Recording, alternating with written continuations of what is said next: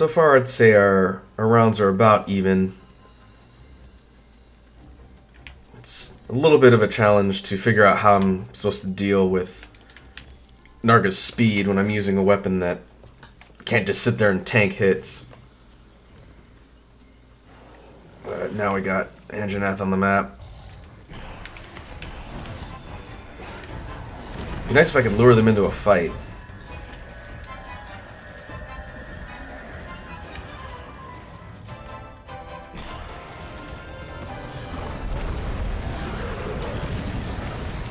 Ow.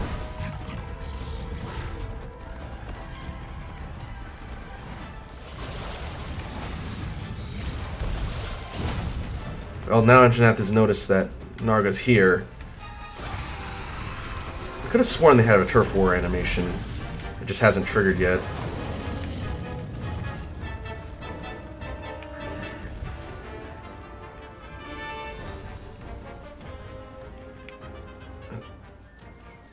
Narga has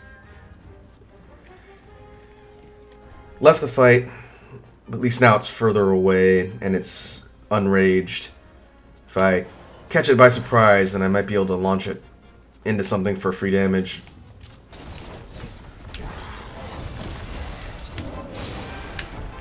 I'll do. Trying to get its tail.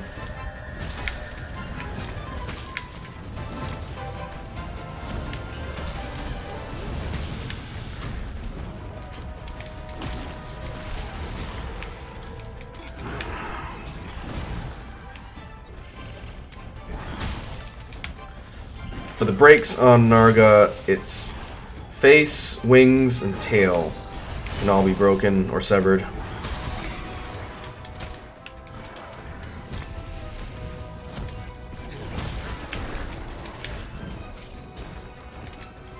Overall, we're getting some decent damage numbers with the Palace Blade.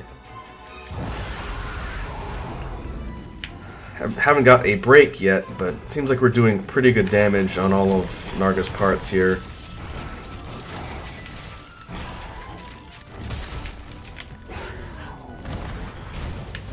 That move is similar to a move that Odogaron has, where Narga will lunge and then do a backwards tail flip that has a pretty wide radius of hitting around it. You don't want to be in front of it when it does that.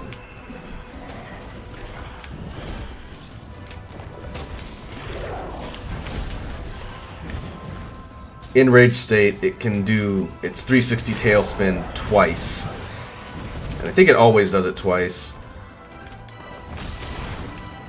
It should be able to do its big tail slam twice as well. We'll have to watch the tells.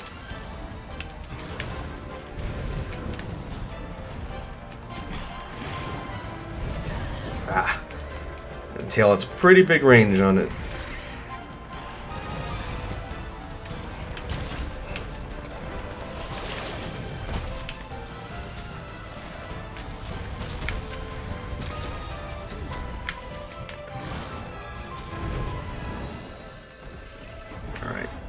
Rage mode is off. Let's see if we can get Narga to knock down the tree here.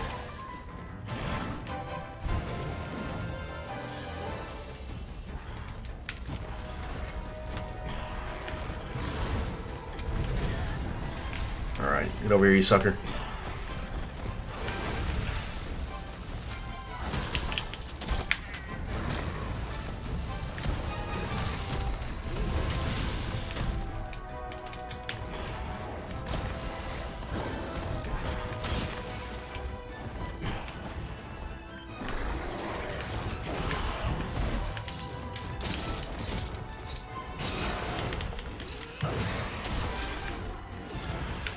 Oh boy, that launched me pretty far away.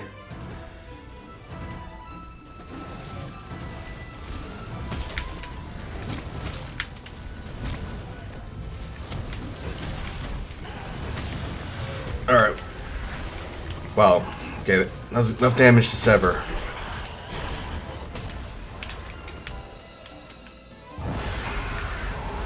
Next target is probably going to be the wings. If we can get a wing break, it will knock Narga over and incapacitate it just like Barioth. I can't remember if breaking its wings causes it to stumble. I guess we'll find out if we can actually get the break.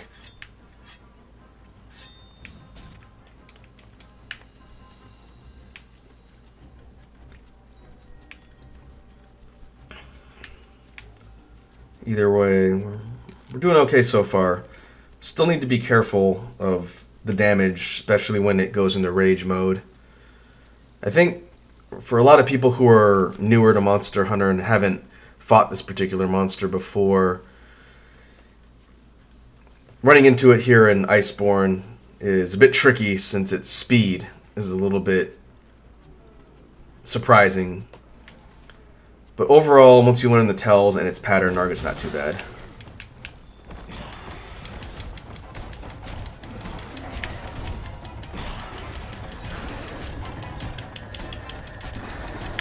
If we can get a knockdown here, allow us to put some pressure and maybe try and break one of the wings.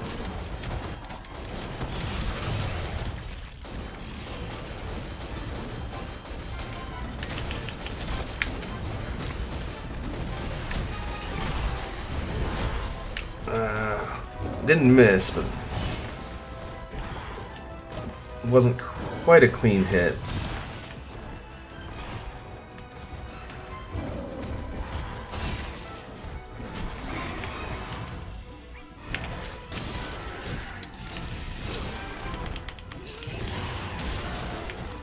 Okay, I didn't think that was a good enough angle on the wall, but that works.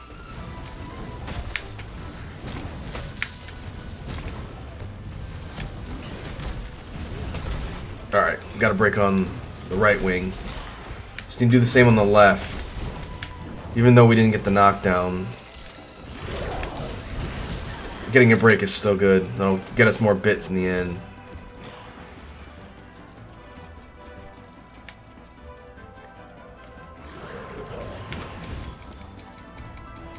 It's going to eat? No, not yet.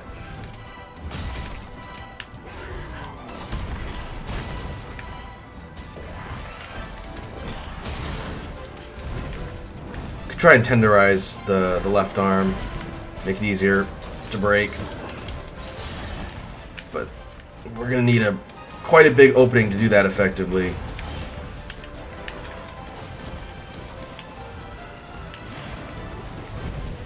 By taking off Narga's tail, it'll cut the range of its swipes a little bit. Not enough to completely negate them, but it will make it a little bit safer.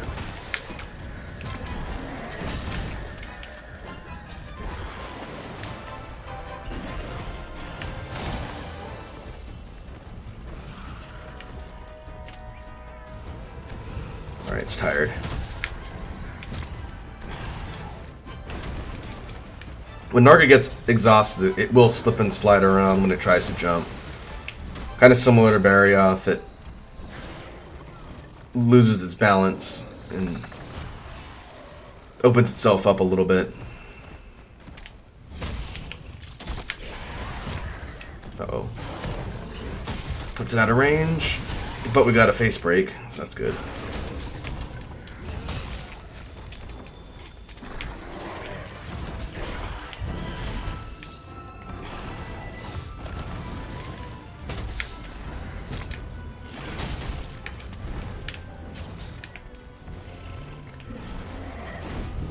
Might be a little bit counterintuitive in fighting this monster, but I found the easiest way to deal with it is to stick close. Most of Narga's attacks can be dodged around its body if you're in front of it or just to the side.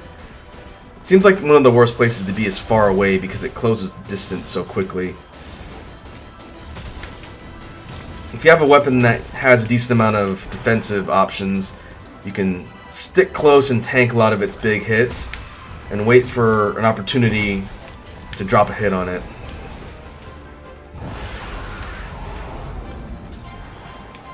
Exploiting things like the flinch shot and the wall smacks, like I mentioned before, are also handy for getting more openings to attack. But overall, I think it's safer to be inside its range, and you just have to watch carefully for the tells on its attacks.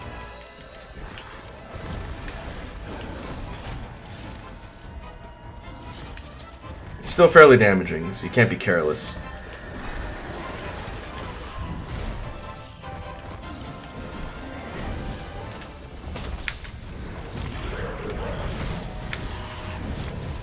Oof. Ah, just barely.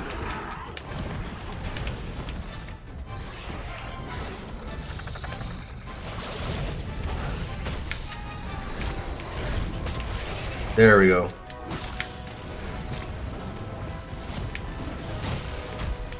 Wow, 300.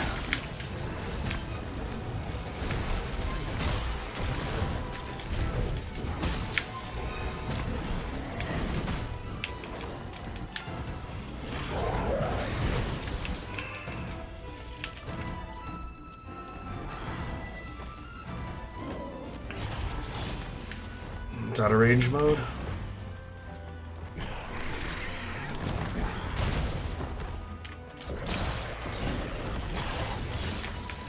Oh, I ran out of stamina. I should have been paying attention. That would have been a free flinch.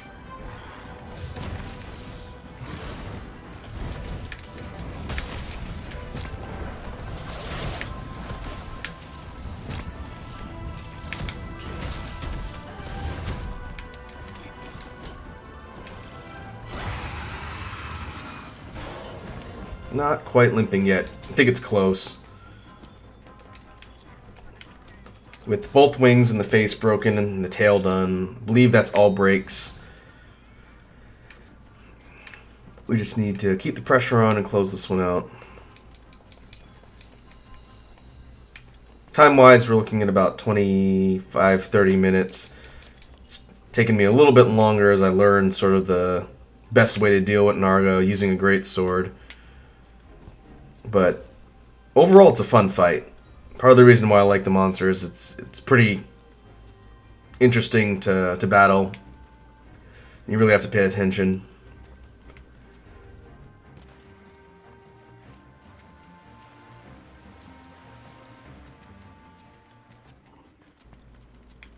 Alright.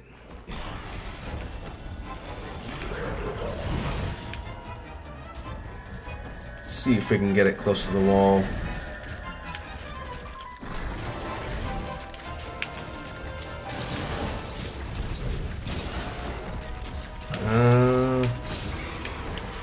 Don't know if that's close enough. Find out. Nope.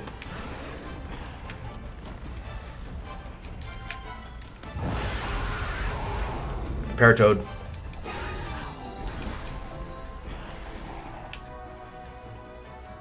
Come on.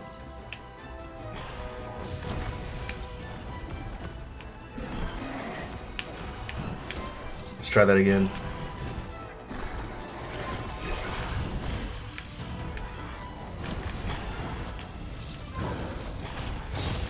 And part of Narga's deal is that it moves around so much. You really have to time that poison or paracloud carefully, otherwise it won't work. It'll just jump around. Ah.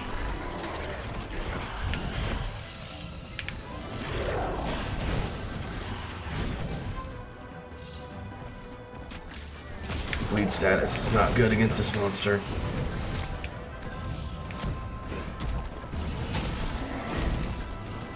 Oof. Taking some big hits too. I think overall my damage is pretty sufficient, but my defense could be better.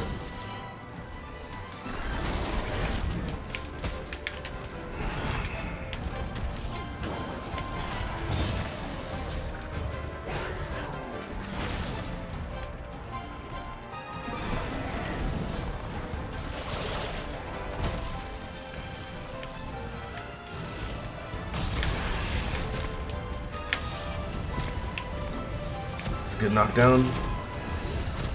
Oh, I didn't miss my true charge.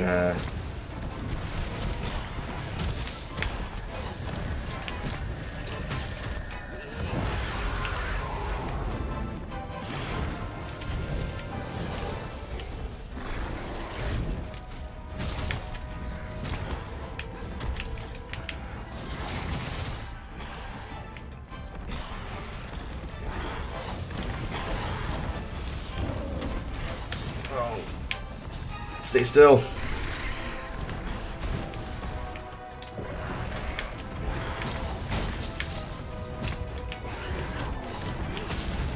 Wow, I'm surprised that hit.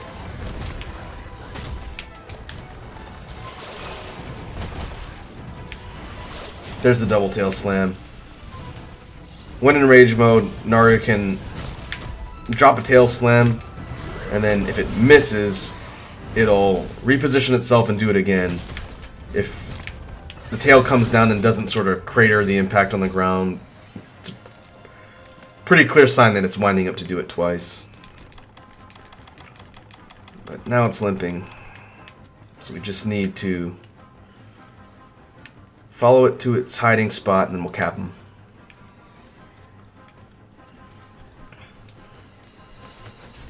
About 30 minutes. It's a little on the long side for a master rank hunt.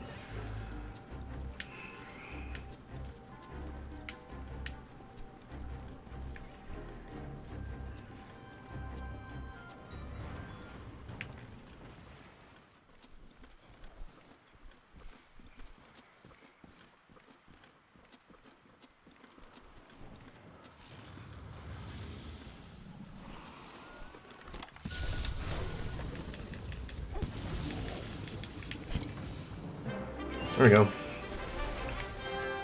That's the Narga fight in a nutshell. In history is the greatest hunter ever, and I'll be right beside you to record it all. Speed and high damage. If you can learn its pattern and learn how to get around its attacks and keep the pressure on, it's a pretty doable fight. We'll go back to town and take a look at the gear that we unlocked for beating Narga here.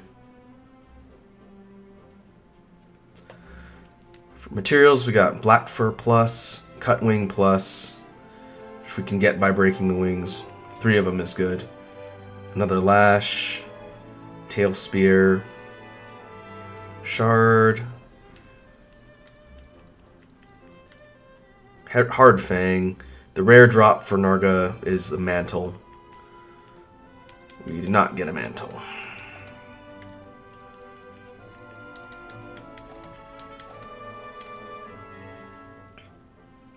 Satiated attack jewel. Free meal and attack boost. It's not a bad combination.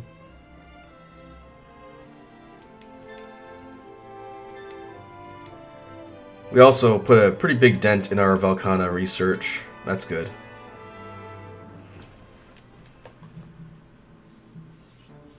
We're halfway there. Hopefully we can find some more Velkhana tracks during the next hunt. This is worrisome.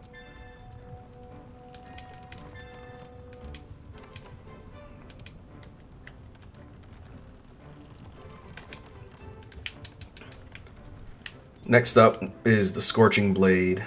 That'll be a hunt against Glavenus in the Wildspire Waste.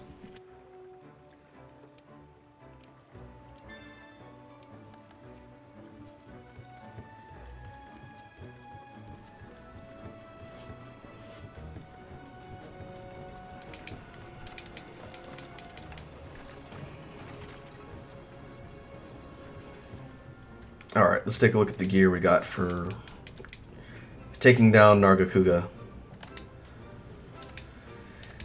First up, for great swords, let's see. I can't remember. Oh, there's a Nargacuga tree down here. The Hidden Blade line. The Narga weapons have no inherent element. They have a hidden poison element, which you need free element in order to unlock. The main deal with the weapons is high raw and high affinity with no element. The Hidden Blade looks like this.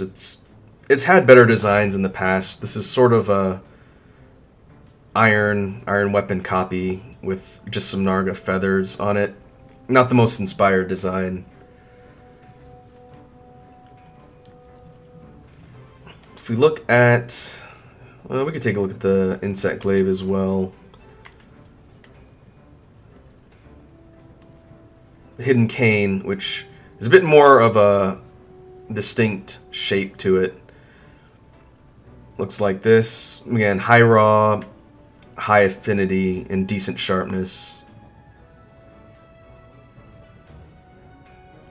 Also, since I've been talking about it a little bit up till now, on the gun lance tree, if we go down here to the hidden line, the hidden cannon on my PS4 build, I ended up using for at least half of Iceborne. This was my go-to, a wide level 4 gun lance. I used this for a lot of the content in my PS4 save until I figured out that I liked long shot builds much more. But it's pretty solid gun lance. Good sharpness. The affinity is good for pokes. It doesn't help for shelling. But it's one of the early wide 4s. Another being the Barioth one.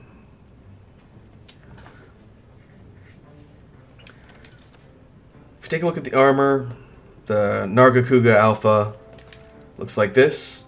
The Narga sets in all the previous games have this sort of shinobi motif to them. This might be taken from one of the older games in the high rank set. But overall, it's a pretty neat combination of attributes, this sort of body mesh and these thigh windows, which the designers like putting on here. But if you're into the ninja aesthetic, it's a pretty good set. The head has peak performance and piercing shot. Peak performance grants you attack up when your health is full. Piercing shot is increased power of bowgun piercing ammo and the dragon piercer for the bow. The chest piece has evade window and speed crawler. Evade window being good for boosting your iframes when rolling. Hands have stamina surge and stealth. Stamina surge ups stamina recovery speed, and stealth makes it easier for monsters to lose sight of you if you want to avoid detection. The waist has evade window 2, and stamina surge. And the feet have evade window and peak performance. By equipping the full set, and let's see, the full set is True Razor Sharp / Spare Shot, which for melee weapons, True Razor Sharp greatly reduces sharpness degradation as you use your weapon. For ranged weapons, bowguns, Spare Shot has a chance to not expend ammo when you're firing at monsters, giving you chances for free ammo. The full loadout gives us the set bonus, but also fully maxed out evade, which dramatically improves your iframe window for dodging. It makes it so you can pretty much dodge through anything if you just time it carefully. Peak performance 3, stamina surge, stealth, piercing shot, speed crawler, and handicraft is coming from my charm. Overall, if you're looking to build an evasion-based set, the Nargacuga pieces aren't too bad. You could build a full set and take advantage of its set bonus for something like dual blades or maybe longsword, weapons that benefit from sharpness degradation down. It could be functional for insect glaive as well. Beta set looks like this. Pretty similar. The headpiece is different, and some of the colored sections are a little bit different. But like all the other ones we've seen so far, the set has pared down skills but more customization slots. There's the mantle on the waist pieces. Another set I picked up as I was farming and doing side quests is the event one. You can look at this, the Astral set, which is this sort of flowing celestial gown robe type outfit. This imparts wide range, which applies items that you use to your whole party in multiplayer. Critical boost, level 2, which boosts the overall damage of your critical hits. The hands give Divine Blessing, which is a chance to randomly decrease damage. The waist has flinch free, which provides knockback protection against small hits. The Kinsect effect for orange is also boosted by this, which I didn't realize before. And the legs have weakness exploit too, which is increased affinity when hitting monster weak points.